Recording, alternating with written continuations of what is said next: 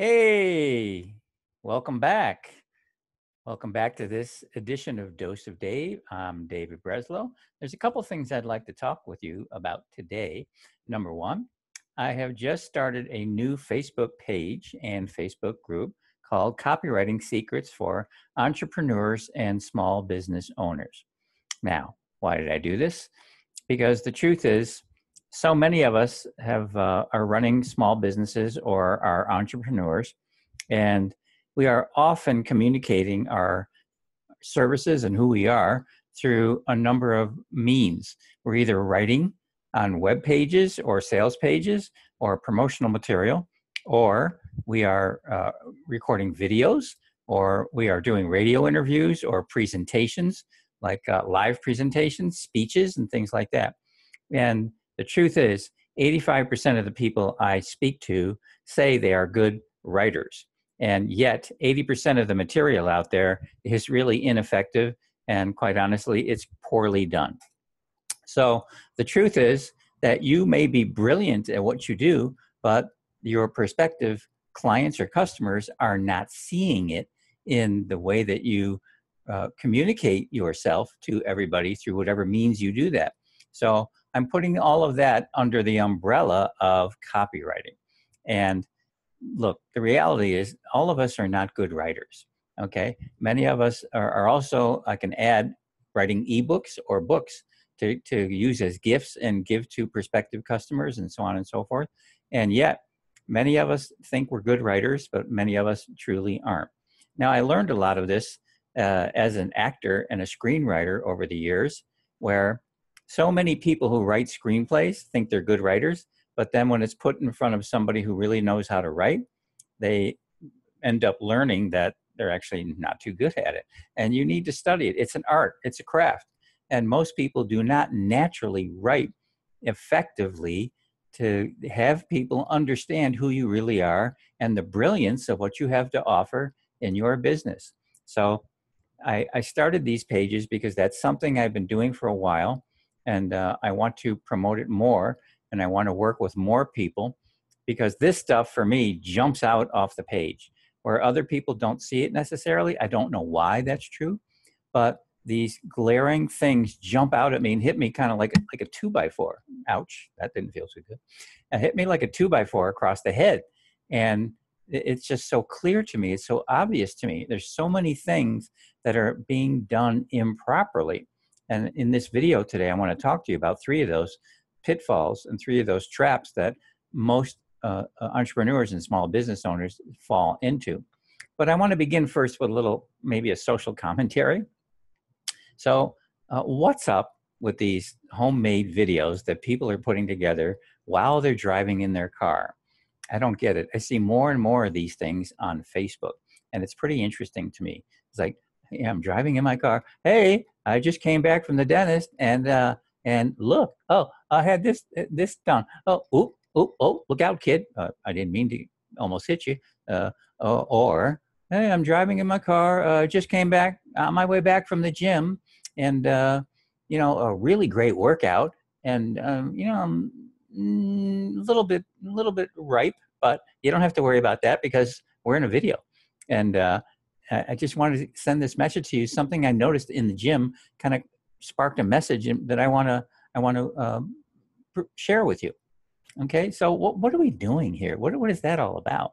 I never really understood what the idea of recording oneself while they're driving in the car, a 1-ton machine, and going 50, 60 miles an hour down a street, and we're talking into a video camera. What is going on with that? Okay, so that's my little social commentary for today.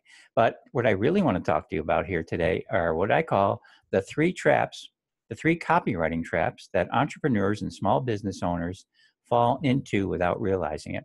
And these are in no particular order, and these certainly are not all the things that we kind of mess up on. And I've done all of these things. Believe me, I've made all the mistakes, and I paid the price.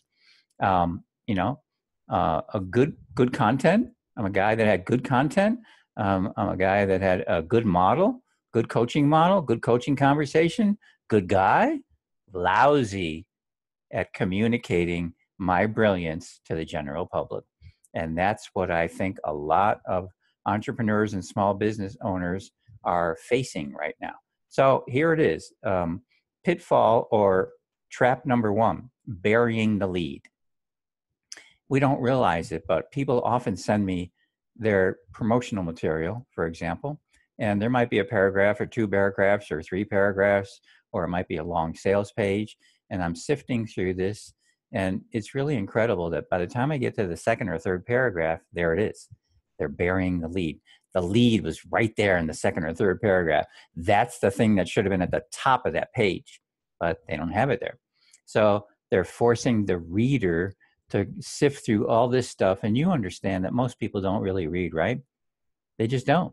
We don't really read anymore. We're inundated with so much garbage through the internet, through our mail, through email, electronically. We are bombarded with people yelling at us, look at me, look at me, look at me. And so many of us, because we're running a small business or we are entrepreneurs, we are constantly trying to figure out tricky or slick ways to get people to pay attention to us. And usually they don't work that much. So people pay a lot of money sometimes to go to workshops to learn these things, and they still don't work that much for a lot of people. But there's an easier way to do it. You don't need to learn NLP. You don't need to learn the psychology of selling and all that stuff. Copywriting and writing and presenting yourself is much simpler than that. And that's what I'm going to be talking about in these groups. So number one, burying the lead. If the lead should be a statement at the beginning or a question at the beginning that makes me go, what? And that compels me to want to read more. But so often people are burying that lead, that one comment, that one phrase, that one question in the second or third paragraph of their content. Big mistake, big mistake. Trap number two is what I call sloppy copy.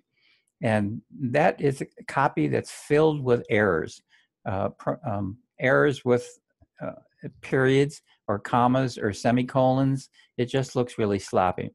Spelling errors, pronunciation errors. It's just sloppy. It's lazy. Not only that, things are not in the proper sequence because people like to read things or listen to things that have a nice sequence to them. The brain likes that. But if you're jumping all over the place in your copy, it's very difficult to follow. So that's what I call sloppy copy. And there's a sequence that you need to follow that just makes logical sense to the reader. Sloppy copy. You don't want that. You don't want that. And I've seen so much stuff out there that is written in what I would call sloppy copy format. Not only are there errors in punctuation, but there are spelling errors, like I said, and there are errors in terms of the order of things. So many times when people send me things, I have to literally rearrange the structure and the model of what they wrote. And generally, I have to also alter the actual wording and the phrasing as well. But that's something, if you don't know how to do that, it doesn't come naturally to most people. So that's what makes it difficult for the entrepreneur and the small business owner. So trap number two is sloppy copy. It's amazing how many things I've seen put out there in the world, usually through social media these days, Facebook or Instagram or Twitter. How many people are willing to put out things that reflect really poorly on them? And you must be careful with that because you've got to remember you are communicating no matter what you do all the time about who you are and what your business is. And so if you're going to put sloppy things out there and you're going to kind of bury the lead of what's really most important that you want people to react to and respond to and be compelled to, then that's just a statement about you and your company. And so without realizing it, and I did the same thing, what I was doing was turning people away. I was turning people away because if they saw these things, the assumption is, well, if they're not so good at this, they're probably not so good at what they do. And that's really unfortunate because you may be brilliant at what you do. But why wouldn't you want that brilliance to show up in the way that you communicate who you are and what you do? And wherever you do that, on a web page, on a sales page, on a promotion, on a Facebook ad, on a video, doing a radio interview, or it's audio. Everywhere you do this, you want to be communicating the brilliance of what you have to offer me, so that when I look at you or read you or listen to you, I am compelled to do the next thing, which is what you want. You want us to do the next thing, which is pick up the phone or send you an email or click on a button on a page you sent me to, whatever it might be. You want to be compelling. And compelling is the key word to me. Most people who write screenplays are not compelling. Most people who write what is called a long line, which is their description of the screenplay in 24 words or less to get a producer to want to know more, not compelling. When we put information out there in the world, in the world of information to communicate who we are and what our business is, not compelling. And when people try to be compelling, one of the other minor traps they fall into is they go overboard and try to be flashy and, the used car salesman kind of thing. And it's too much. It's not them. It's not natural. It doesn't work. So those are the first two traps I want you to pay attention to. The third trap is what I call self-absorbed. It's interesting. And Lordy, did I fall into this trap years ago when I first started. I thought everybody needed to know what I wanted to tell them. And I look at so much copy out there, no matter where it is, and people are just inundating me, excuse me, with all the stuff they want to tell me about them. Oh, I've been in business 24 years. I'm educated here, and I got a PhD in this, and I got a master's degree in this. And, my company shows up on time, and we clean up after ourselves, and I do this and I do that, on and on and on and on they go. So I call that selfish copy. Okay. We don't really think about the person that we're trying to communicate with, do we? We just think about, hey, I got this good stuff. I got this really unique stuff. I got this stuff that other people aren't doing. And I really need to let you know about it. Okay. First of all, so many people sound like 1,000 other people in the same business. I can't tell you how many pieces of copy I've looked at from let's say a massage therapist or a wealth coach or a health coach or a chiropractor or an accountant. Kind of doesn't matter what the arena is. And they look like 10,000 other people in the same business.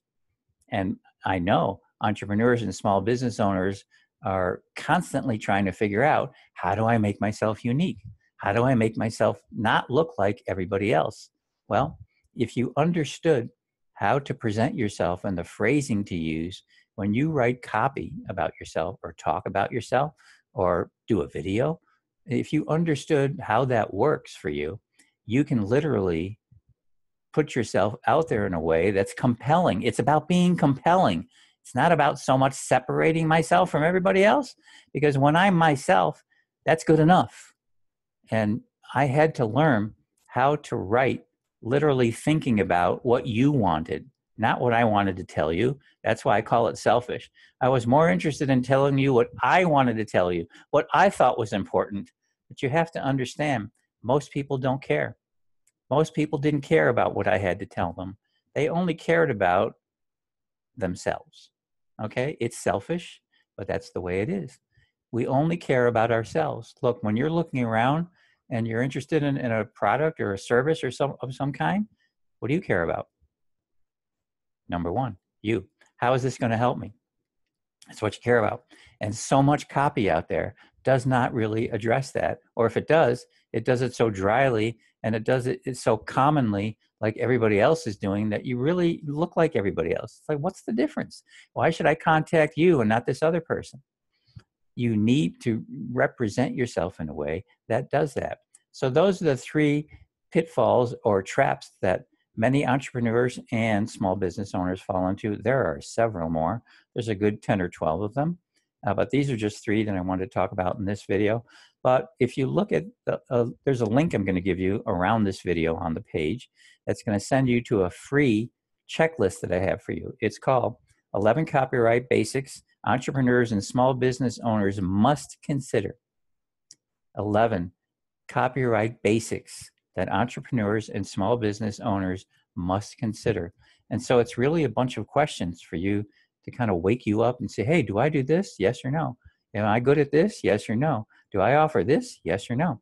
And it's going to wake you up. And it's going to lead to something where I'm going to offer you a conversation with you, a 30-minute conversation, where I'm not going to tell you what to do because, look, you've been to a lot of these free seminars and these free workshops, and they talk to you, give you some kind of insights for about 10 or 15 minutes, and then it's 45-minute sales pitch, right? I'm not going to do that. I'm not interested in that. What I want to do is show you what I'm talking about. I'm going to use your copy. I'm going to take a piece of some of the copy you use right now, and I'm going to restructure it with you and show you what it can look like. And that is the best way to learn. That is the best way to learn. So, Dave Breslow, good to be with you here on this Dose of Dave. Pleasure again with you. Take a look at these in-car videos. I think you'll find them pretty humorous after this. Really good to talk to you about this information about copywriting and how important it really is for all entrepreneurs, all small business owners. And again, it's not just the writing, it's the way you talk about yourself, the way you present yourself in videos, in radio, in promotional pieces, sales pages, web pages, whatever it might be. So Dave Breslow, glad to be with you once again. And I'll look forward to talking to you real soon. Talk to you soon. Take care. Bye.